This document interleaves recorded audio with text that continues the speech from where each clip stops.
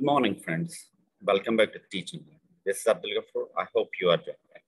Today, lesson 64, Pedagogy, TLS test. My previous lesson was about the National Program of Tolerance. And I have mentioned that I'll be uploading another video about the Global Citizenship education. This is also called the GCED. So in this lesson, what I'm going to share with you, so here are some content table. You have to stay with me. If you didn't subscribe the Teaching and Learning, it's a humble request to subscribe. For more videos, press the bell icon button. Another thing I must mention that if you want to help others, if you have any resources for a cycle 3, pedagogy cycle 3 teachers, I'll be thankful. My WhatsApp and the email is in the description. So please kindly share that I can share with the other teachers as well. So I'm not gonna leave you alone. I'm trying my best to give you as much as I can. So let's see what I'm gonna share with you in this. So in this lesson, I'm going to explain about the global citizenship. And it's about the standard 1 first, the performance criteria and the areas of that performance criteria or the indicators of the performance criteria. What is personal ethics and professional ethics? Difference between them. Example of both personal ethics and the professional ethics.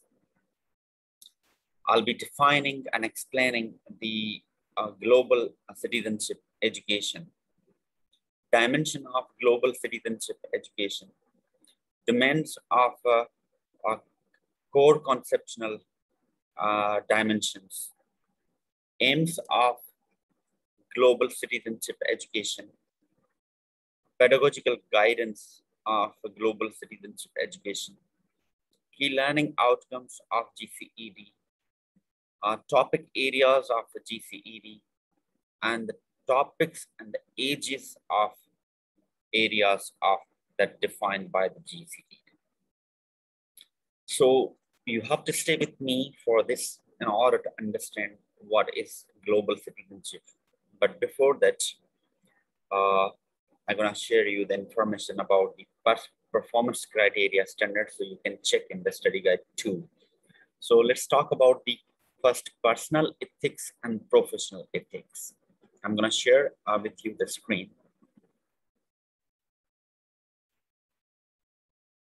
Here. So standard 1, professional ethical conducts demonstrate personal and professional ethics, which can be measured by the following performance criteria. So these two components of the professional ethics will be measured by these 3 domains. First, demonstrate integrity, demonstrate respect and fairness, model a positive work ethics. So let me clear that we are talking about the professional ethics. So these personal ethics and professional ethics, both are the values that an individual use at workplace.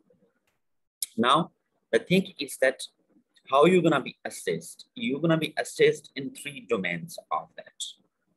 Demonstrate, integrate, demonstrate respect and fairness, model a positive workplace.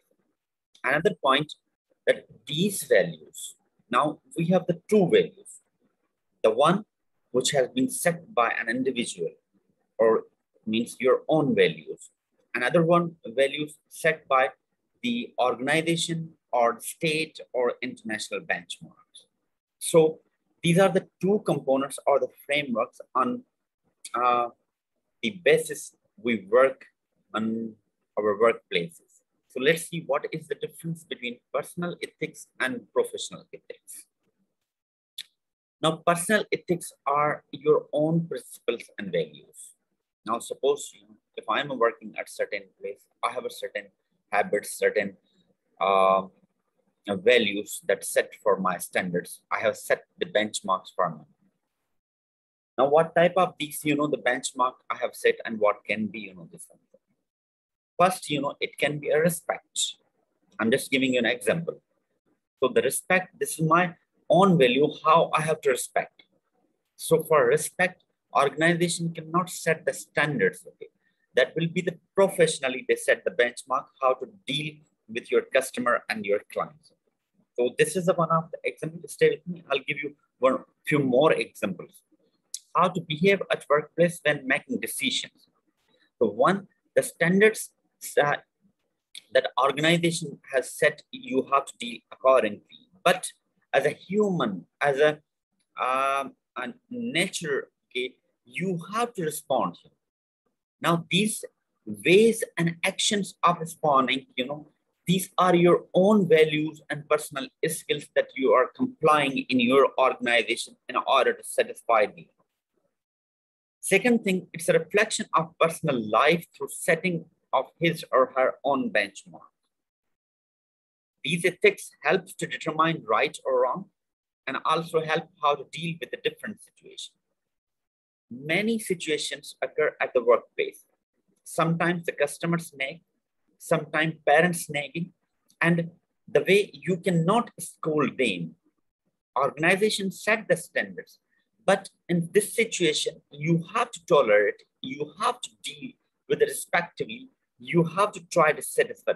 These are your personal ethics, but you cannot go beyond the professional ethics or the benchmark which has been set by the organization or your company. Now, these personal ethics are vary from person to person. To what extent and how they have to deal, that's the most important thing, So your personal ethics are different than mine, or your personal ethics are different than your brother and sisters or different. So every individual has a different personal ethics, but we cannot say that the professional ethics are different, These are the benchmarks which have been set by the organization. So for all, these are the same. Move to the next. Examples of the personal ethics. As you can see that these are individual own beliefs and values. Now, what are the beliefs and values? Respect, honesty, loyalty, and responsibility. Now, loyalty and honesty, these are also covering the domain of the professional ethics. But to what extent that matters? Sometimes we give more, or we are more favorable. Sometimes we are more sincere, honest. What we, sometimes we are trying to satisfy, personally. So that is in the domain of the personal ethics. However, professionally, you have to respond as the statement you have to respond. But how much you are sincere and honest to satisfied, you have to go beyond the professional ethics for you. These are some examples. Now, I'll be giving you here the difference as well as, Now, personal values within a workplace and follow organizations and states' value. Now, professional ethics means that you have to follow the codes and rules or code of conduct of the organizations or state. Example, I'm giving you for both. An example of personal code of ethics is as follows. A person chooses to return the lost item that they found on the ground to lost and found rather than keep it for themselves due to their personal ethics of honesty. In the workplace, an example of professional ethics would be the same person returns a wallet to their co-worker due to the code of the conduct. So see, at the same situation, but the different parameters. So while out of the office or workplace, you are showing the honesty, and the same time your action, you have to follow the code of conduct. So that is the difference between professional and personal ethics. So you have to be very careful how you're gonna face the question. The question will be based on scenario. So you have to be very careful that what is the scenario of the professional ethics and what can be the scenario for personal ethics. Now, demonstrate integrity. Now, these things has been taken from the core of conduct of the state or Ministry of Education or UAE Ministry of Education, these statements. So these statements complied or obligatory for both public and private sectors. Now, what are these code of conducts for honesty, fairness, and integrity, as have shown the domain and the areas of the performance criteria, how you have to do. They set the codes for conduct that everyone has to follow. Integrity. Public servants shall put the interest of government human resources before personal ethics. So what is the priority? Professional ethics are before the personal ethics. Honesty. Public servants shall be honest and open and readily make an effort to gain the trust of the superiors and subordinates. For both, they have to show the honesty for their lower staff and higher their bosses and the managers. Fairness and equality. Public servants shall be committed to providing equal opportunity that bring about a safe and stimulating environment to a peak performance from their subordinates. So fairness there should be no biased decisions. So that biased decisions gonna lead to corruption and other consequences which may spoil the society.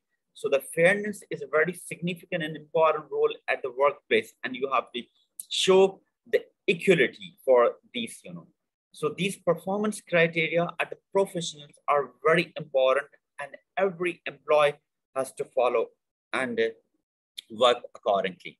Now, guys, our global citizenship, okay, before going to the core conceptual dimension, I must share that, explain to you what it is. The question is that, is it the same citizenship that everybody is rushing to for second passport, for dual nationality, or there's a difference between them? If that these are the different, then how they are the different? Let's see. First, we need to understand what is global citizenship and then who set these benchmark for it. I'm going to share another document which has been shared, or there's a link in the study guide too. So let's see where it is here. You can see the screen, this document, and I have just taken the link from the study guide too. So first, the definition of that, according to Ban Ki-moon, UN Secretary General, he said, education gives us a profound understanding that we are tied together as citizens of the global community and that our challenges are interconnected. Now, global citizenship education, the challenge for every country are interconnected. However, in the citizenship of the property, in the citizenship of the borders, we have individual the problems. We have isolated problems. We have a solo problems and these challenges, and they have to deal professionally and according to their constitution. So one thing is clear, that global citizenship education is connected as a global community. However, the citizenship based on property ownership and skills, they are solo individual and they have their own code of conducts to deal with them. So this thing is clear that they are completely different. Let's further, the concept of citizenship has evolved over time. Of course, historically, citizenship did not extend to all. For example, only man or property owner were eligible to be citizens. No. Of course, this is not the main purpose of the global citizen. Now, let me add, now this the interconnection and this global citizenship education concept is led by UNESCO or something, United Nations Educational, Scientific and Cultural Organizations. One that they have to deal the educations throughout the global community.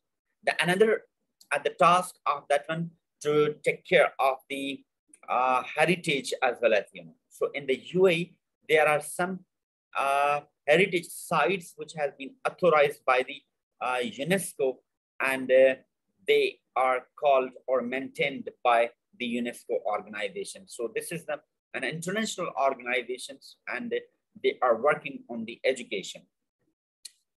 So during the past century, there has been a gradual movement towards a more inclusive understanding of citizenship, influenced by the development of civil, political, and social rights. Current perspective on national citizenship vary between countries, reflecting differences political and historical count. So what they said, I will not go to read all the documents available. I'll just read here to understand what a global citizenship refers to: a sense of belonging to a broader community and common humanity. It emphasizes the political, economic, social, and cultural interdependency and interconnectedness between the local and the national and the global. Now, how these are connected? One thing, these all are connected through technology. So the technology in global citizenship education is playing a core role and a very important role or very unique role in order to connect these communities together. Based on these technology, they set their benchmark and core values that are how to promote education throughout the globe.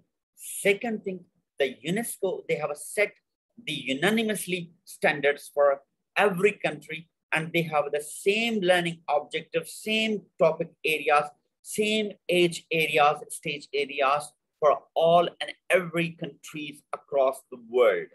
So this information you must know. Now we'll go back to the what areas and criteria they have defined for global citizenship education.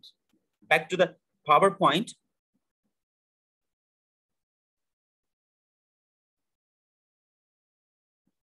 You can see here, for global citizenship education entails three core conceptual dimensions. One, literature, review the literature.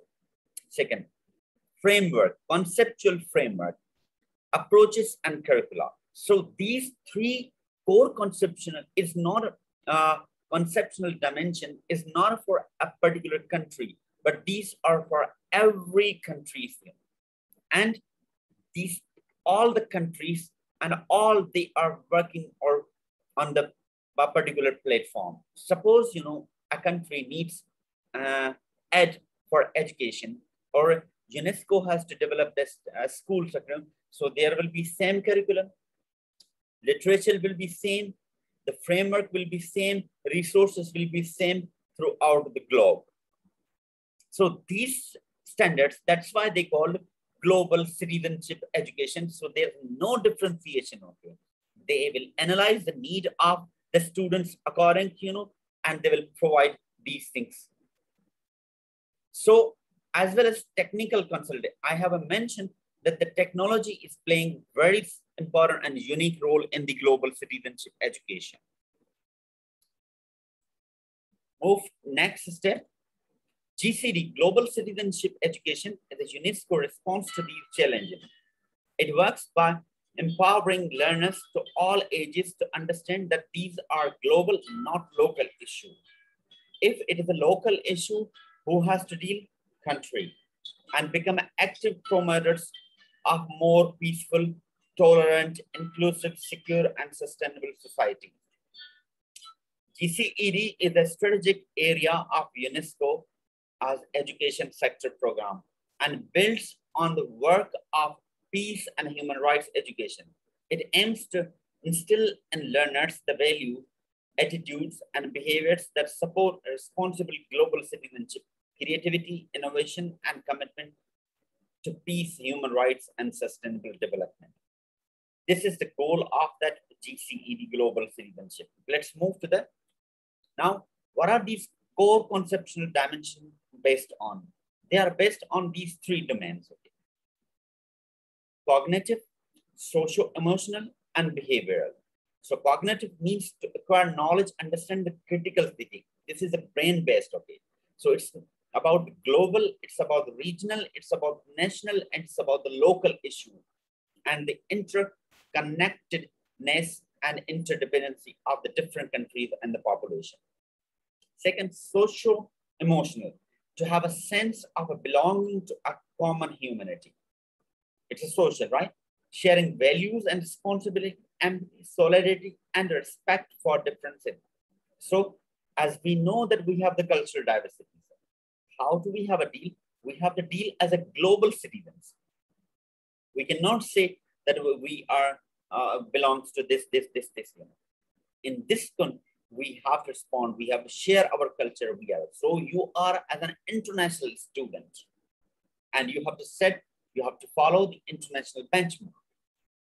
Behavioral, to act effectively and responsibly at local, national, and global levels for a more peaceful and sustainable world. How you have to behave as a global citizen. You have to be care for the society. You have to be care for international benchmark. You have to care for your local. You have to care for international. You have to for global issues as well as. And how to deal, you have to deal according to their benchmark. So these are the three domains of the global citizenship for core conceptual dimensions. Second thing, aims of the global citizenship. What is the main purpose of that?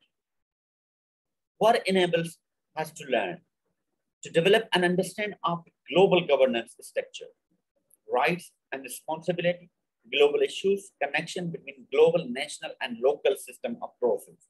Now, see, we cannot survive alone. We receive aids, we give aids, we support each other.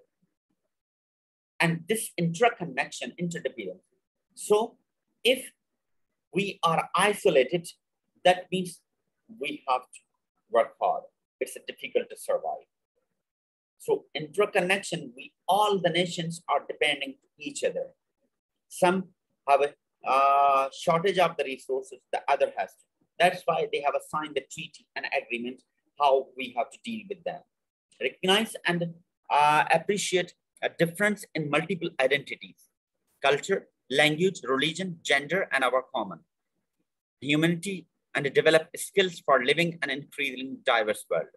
We set the rules and regulation for each language, each religion in world. One is a common that every religion has a freedom. Develop and apply critical skills for civics literacy, for municipality, critical inquiry, information technology, media literacy, critical thinking, decision-making, problem-solving, negotiation, media literacy, critical thinking, decision-making, problem-solving, negotiation, peace building, and personal and social responsibility. Recognize and examine beliefs and values and how they influence political and social decisions making. Perception about social justice and civic engagement. Develop attitudes of care and empathy for others and the environment and respect of diversity. Develop values of fairness and social justice and skills to critically analyze inequality based on gender, socioeconomic status, culture, religion, age, and other issues. Participate in and contribute to contemporary global issues at local, national, and global levels are informed, engaged, responsible, and a responsive global citizen. So an examiner can ask you or give you that this is one of the aim for the global citizenship. So you have to recognize that is it the global, how you going to recognize if it is the global citizenship, definitely they will be giving you the reference of the international issues or international education or international scenario. So you have to focus on the scenario that how and why this question is belong to the global citizenship education. So it will clearly reflect through the given information and instructions. So you have to read the information carefully. Now, how to use pedagogical guidance at country level. Global citizenship topics and learning objectives, TLOs. Contextualizations of the TLOs at country level by national and local stakeholders. So global citizenship education or UNESCO, they set their curricula based on the need of the country. What is the language there? What are the standards? What is the community? And what is the need of the students and how to satisfy it. Based on that, they set these topics and learn outcomes. Detailed and concrete, the context specific guidance develop and capacity issues address. Implementation and use of education practitioner at various levels, national, provincial, and a school. So suppose if the topic is about the geography, so they will be giving you for the certain countries, the geography, nor another country's geography. And that will be based on their locality and their nations. Key learning outcomes, as I mentioned, these are the key learning outcomes which belongs to the age domain. For the cognitive learner, acquire knowledge, understand local and national global issues, and interconnectedness and dependency of different countries and a population. Learners develop skills for critical thinking analysis, because this belongs to cognitive. So examiner can ask you that which learning outcomes is related with the cognitive domain. Similarly, social, behavior. So learner experience a sense of belonging to common humanity, sharing values, responsibilities based on human rights. Learner develop attitudes of empathy, solidarity, and respect for difference and diversity. Behavioral learners act effectively and responsibly at local, national, and global levels for a more peaceful and sustainable world. Learners develop motivation and willingness to take necessary action. So these are the learning outcomes based on the core conceptual domains. Now, according to these domains, okay, these topics, there are the 9 topics, okay. Based on the learner's attributes, identify about the core domains of the learning. A key learner outcomes has a 9 topic areas. Number 1, informed and critically literate. They have a 3 domains of topics: local, national, and global system structure, issues of connectivity and community, of local and international, underlying assumption of and power dynamics, socially connected and respectful of diversity, different levels of identity, different community, people belong to how these are connected, difference and respect for diversity, ethically responsible and engaged, action that can be taken individually and collectively, ethically responsible behavior, getting engaged and taking, Now, based on these, now we cannot say, as that the curriculum, we set according to the phase, KG has a different curriculum. Phase 1 from elementary or primary, middle, and high school, they have a different. And these different phases of the school have a different ways of assessment and a different teaching style. Similarly, these topics have been assigned globally, and they have a 9 criteria based on their 3 domains that how we have to teach. And these topics further has been divided based on their phases of the school, we can say, or ages of the students. You can see here, there are the 4 ages of this one, from primary to lower primary, which is from 5 to 9 years. You must know upper primary education 9 to 12, lower secondary 12 to 15 years, or upper secondary 15, 18 years. So upper secondary high, lower is the middle, and this one is the elementary, and this one is about, we can say that KG, or what we call that age of the group. So guys, these, that this is the purpose of the global citizen education, and I'm sure it will help you. This information is gonna help you. So in this lesson, I have shared about the professional and personal ethics, and this is about the standard 1, professional knowledge of the professional ethics. So I'm sure you like it. Okay? If you want more videos like that, please don't forget to subscribe. If you want more videos like that, press the bell icon button. If you have any question, you can ask me. I'm going to drop the links in the description, my WhatsApp number, email. You can communicate if you have any question or you want any help from that.